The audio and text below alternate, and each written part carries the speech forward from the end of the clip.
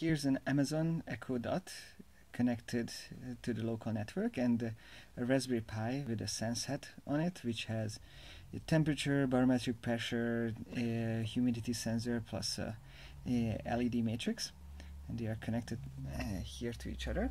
That Raspberry Pi is running on Resin.io, and it's running a scale for the Echo Dot. And let's talk to it. Alexa, ask Raspberry Pi. Hello, your Raspberry Pi with SenseHAT is connected.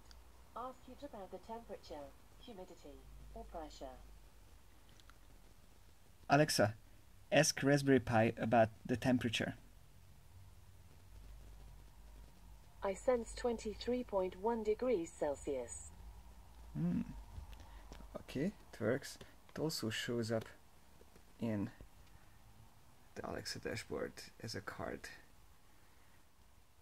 And Alexa, ask Raspberry Pi about the environment. I sense 23.2 degrees Celsius, 43% relative humidity, and 1027.9 hectopascal barometric pressure.